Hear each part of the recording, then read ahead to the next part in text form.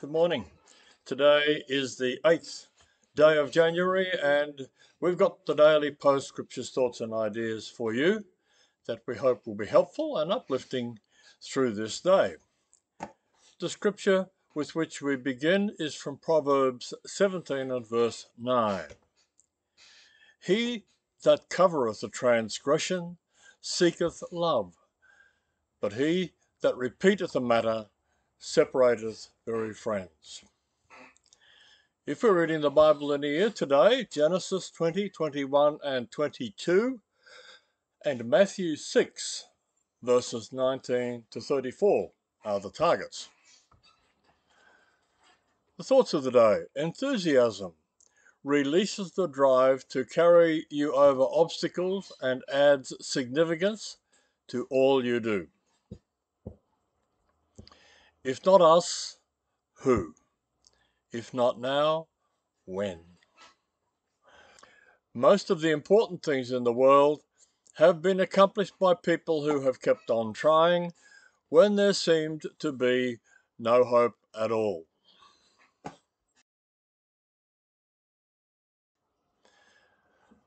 The motivational thought for the day: strong lives are motivated by dynamic purposes.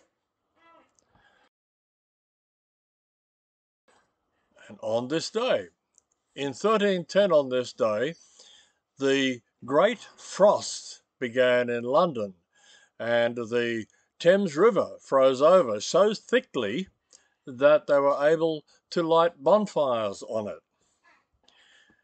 In 1835, the US national debt was zero for the first and only time in history on this day. In 1974, gold hit a record $126.50 for an ounce in London. And in 1985, Japan launched the Sakagaki space probe to Halley's Comet. In 1996 on this day, a blizzard buried the eastern USA, causing at least 50 deaths.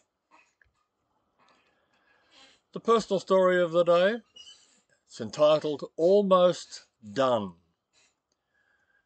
Done can be a nice word.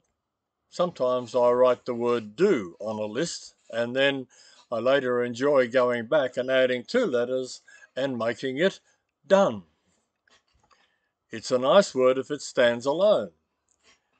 When it begins with un, as in undone, or is preceded by needs to be done, or not quite done, the word is not so nice. Almost done can be encouraging or discouraging. The almost can indicate that it is either soon to be completed or that it is remaining incomplete. Too often a job is incomplete. The finishing touches are undone. That happens when everything from home renovations to repainting to yard work, and unfortunately with obedience. Our spiritual lives too often have areas of incomplete obedience. Israel was given the promised land with specific instruction to get rid of all the idols and places of idolatry. Yet, repeatedly, in the Old Testament, we read statements such as one found in 2 Kings, verse 3 of chapter 12, quote, "The high places, however, were not removed," unquote. The places that were allowed to remain often became an enticement, entrapping the people in false worship practices. That is why God wanted them removed, so they would not pull people into sin.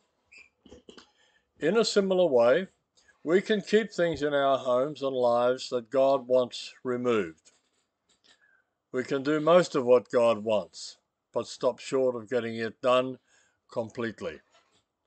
Our obedience is incomplete, not fully done, and when Satan uses those things that remain undone to tempt and trap us. Wise thoughts and some things to incorporate into our daily practices, one suspects. The devotional thoughts of the day, the first, false wisdom in the scripture from Romans chapter 6 verse 23, with references from James 1 verses 13 to 15 and Genesis 3 verses 1 to 24. For the wages of sin is death, but the gift of God is eternal life through Jesus Christ our Lord. Anyone who has ever spent much time around children has experienced the frustration of their disobedience. Why do they keep getting biscuits out of the jar when they know I can see them and they know they will be at least reprimanded or punished? One exasperated mother asked her son. Because I want the biscuits, was his honest reply. We may develop more subtle methods of disobedience as we get older, but our basic reason for sinning against God is usually the same. There is something we want, and we think that maybe this time we'll get away with it, or we simply feel too weak to defeat the problem. Our verse today has strong words to describe the consequences of following our own desires apart from God. James has set up a contrast between two ways that we can choose to live our lives. As he has described in earlier verses, we can persevere in faith, receive wisdom from God, and ultimately obtain eternal life. See verse 12. Or we can follow our own desires, sin against God, and ultimately receive the consequence of death. See verse 15. When the choice is spelled out in black and white, it seems obvious that we would want to choose life. The problem comes when our own desires present themselves to us as wisdom or couched some other way. This was the case with Adam and Eve in the Garden of Eden. See Genesis chapter 3. As the serpent tempted Eve to eat the forbidden fruit, she rationalized to herself that indeed this must be the right choice. After all, the fruit was tasty, attractive, and would make her wise. See Genesis chapter 3 and verse 6. But her desire blinded her to the reality that eating this fruit contradicted a direct command of God. Wise to keep these cautions and advices in our minds. The second thought, God removes kings. Scripture from Daniel 2 verses 20 and 21. Daniel answered and said, Blessed be the name of God forever and ever, for wisdom and might are his. And he changeth the times and the seasons. He removeth kings and setteth up kings. He giveth wisdom unto the wise, and knowledge to them that know understanding. Daniel realized that even powerful dictators like King Nebuchadnezzar are no match for the omnipotent, omniscient God of the universe. Though they swagger in their own self-importance, the time comes when God removes them and raises up others to take their place. As the seasons of nature come and go, so even the most authoritarian leaders pass from the scene. Though they may seem to hold the power of life or death over millions, they themselves are subject to the desires of him who holds their lives in his hands. The pages of history are filled with individuals who have either denied or defied the God of heaven and earth. Yet without exception, they have been confronted with the realization that they were only mortal and posed no real threat to God. While they confidently basked in the power of their independence, God retained the ability to lift them or to cast them down. Do not fear those who mock God. They have no more power than that which God will allow. When you hear someone denying God, remember that it is only divine grace that keeps that person from destruction. If God were not so good, atheists would have no opportunity to talk. The facts of the day.